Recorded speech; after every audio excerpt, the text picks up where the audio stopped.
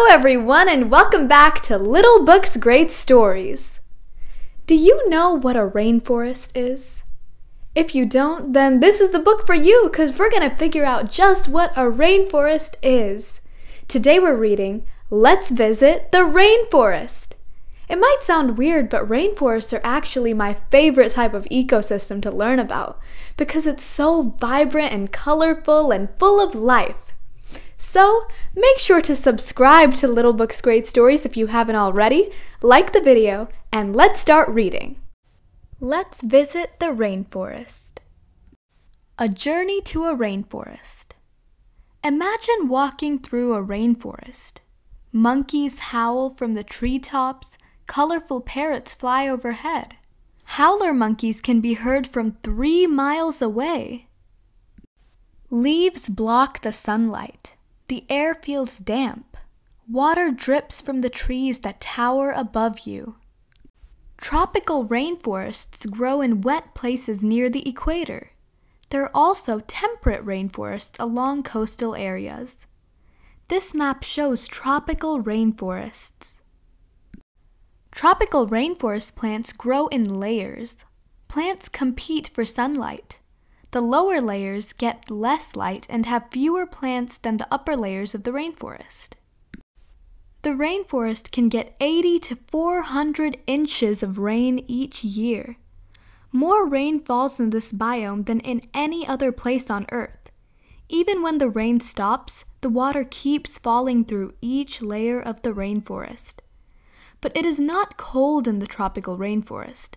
The temperature stays between 70 and 85 degrees Fahrenheit all year.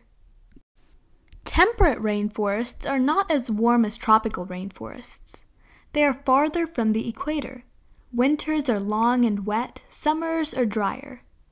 Temperate rainforests are filled with ocean fog. Water droplets drip down tall trees. Animals in the rainforest. There are more kinds of animals in a rainforest habitat than anywhere else on Earth.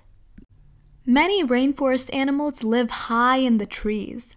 Harpy eagles make huge nests at the top of the forest. They use their strong claws to hunt for food. Harpy eagles can turn their heads upside down to see their prey.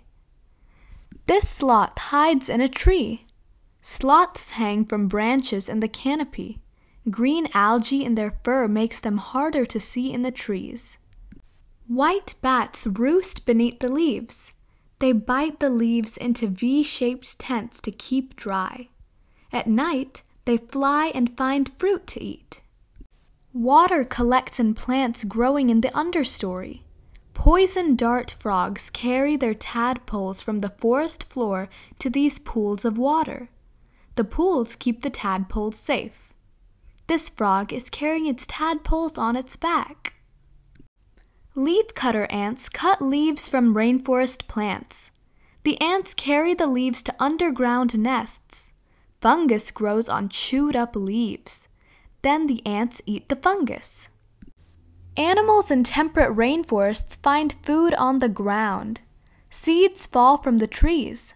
Birds, chipmunks, and deer gather the seeds. In the temperate rainforest, most animals live on the ground. Plants in the rainforest. Plants grow everywhere in the warm, wet rainforest. A kapok tree towers over the rest of the rainforest. It can grow 200 feet tall. It has wide roots for support. Tree branches and leaves in the canopy act like a roof. The waxy leaves repel water. The canopy keeps rain and light from reaching the ground. Most fruit grows in the canopy of the rainforest. Orchids have a strong smell to attract birds and insects. Some plants in the rainforest do not need soil to grow. Flowers, such as orchids, can grow on the sides of trees. Small trees and shrubs grow beneath other plants. These plants can grow with little light. Palms grow in the understory. They have large leaves to catch light and water. The forest floor is very dark. Only a few plants grow here. Leaves and fruit fall to the ground and decay quickly. Many trees in the temperate rainforest are 100 years old. Giant fir trees grow in temperate rainforests.